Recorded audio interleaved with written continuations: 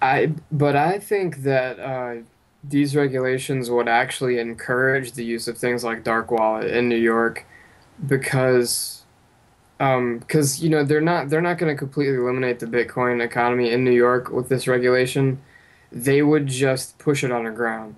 So then using things like dark wallet or dark coin, they would become necessities because the only Bitcoin business that would be going on would be black market business and be things like drugs and guns Mm, because both of those things are highly illegal in New York.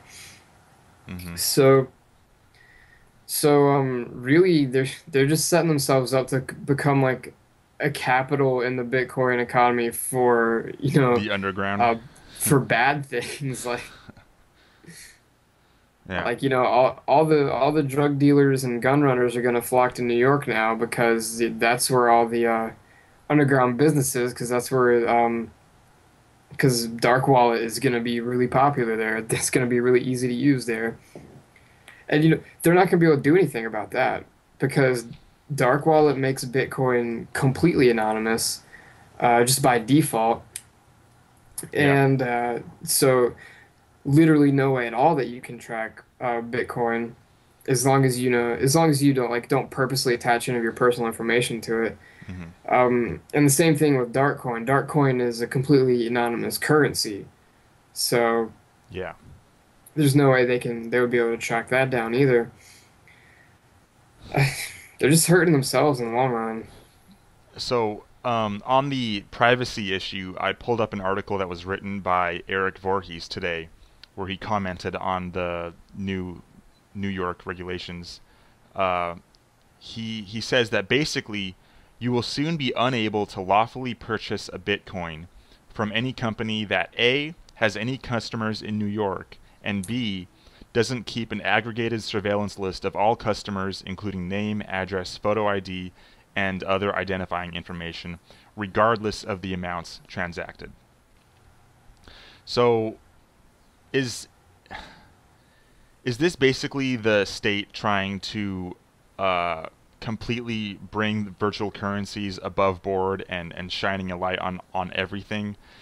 And d- is are projects like Dark Wallet really going to thrive like in the underground as people don't really want to provide this identifying information? Yeah, I don't think they really care about bringing Bitcoin above board and making it legitimate. I think they just want to control it and they want to profit off of it. Mm-hmm. And people who really care about doing business in Bitcoin in the state of New York, like, for whatever reason they can't leave New York, maybe they can't afford it. But if they want to do business in Bitcoin bad enough, they're gonna do it. So they're gonna turn to dark wallet. And I mean, this is exactly why Cody Wilson and Amir Taki are making dark wallet. It's for situations like They this. saw this coming down the pipeline. So black markets can thrive.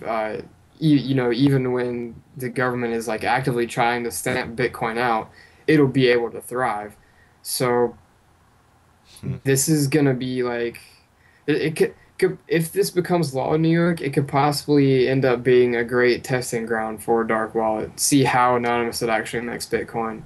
Yeah, that would be interesting. Um, I didn't even personally expect regulations to be this constrictive towards virtual currencies. And like I had liked the idea of Dark Wallet before and other anonymous coins or anonymous implementations of crypto coins. But now I really love the idea because I mean in a way I thought that people like Cody Wilson and Amir Taki were kind of just like a little bit, paranoid of privacy issues and stuff like that and how much of a problem it really is. But yeah, it's turning into a Yeah. pretty big problem, especially like right now. This is just in New York, and the regulations aren't even final yet. There's like a 45-day like waiting period for comments and stuff like that, and for businesses to get up to speed. But if this gets like copied in other states and other states implement like similar regulations, or if the entire United States government actually likes the implementation so much and it, puts it And they across the probably board for the will. whole country, yeah. I mean, Dark Wallet and other similar services will be absolutely necessary for anyone who wants to use the future of currency in a way that's anonymous and protects their privacy.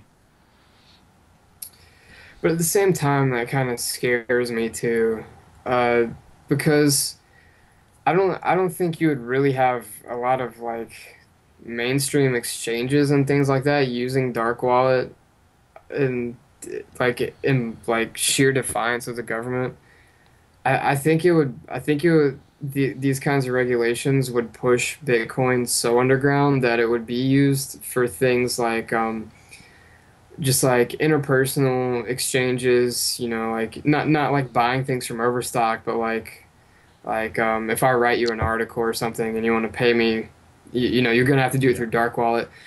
Just ad And hoc transactions, yeah, basically. ad hoc economy, and things like drugs, uh, still be like the reigning currency of choice for drugs. And while I'm all for ending the drug war and like freedom of choice and everything like that, I think drugs are bad. I don't do drugs. I don't think anyone else should do drugs. So I'm not really excited about the possibility of Bitcoin being used only for, small ad hoc Drug and transactions the and drug stuff. trade, Yeah. you know. Yeah. Um, I'm of the opinion that, you know, depending on the drug specifically, it can either be very helpful medicine for some people, or it can be very harmful um, detriment to someone's life, depending on the drug and how they use it throughout their lives. So it's really more of it's a health issue in society. It's not a criminal issue. And you know, there was a story that just came out last week recently as well, where the NSA doesn't really spy on terrorists that much. They actually spend 90% of their surveillance looking for drug trades and drug transactions. So, Hmm. people who just want to get high and alter their consciousness, it's it's not a criminal issue. It shouldn't be treated as a criminal issue by any government agency. And you know, projects like Dark Wallet, Open Bazaar, Darkcoin, all of these, like, who knows which one will be the most successful, but whichever one it is, it's going to really enable people to peacefully transact for products that they were going to buy anyway, drugs and what have you. Do it peacefully in ways that don't threaten their safety, out on the streets or whatever, or with dangerous drug dealers. And yeah, Dark Wallet's going to help that. New York State doesn't want to see that happen though. They want to see everything that's happening in the entire cryptocurrency space and keep it all above board. But it's going to backfire. I think it's going to backfire. Yeah, it's definitely going to backfire in New York. And, like we've been talking about, it's going to push everything underground, and Dark Wallet will thrive, hopefully, if it works. I think it will work because Cody Wilson's a genius, and he's working with Amir Taki, so Taki must be pretty smart too.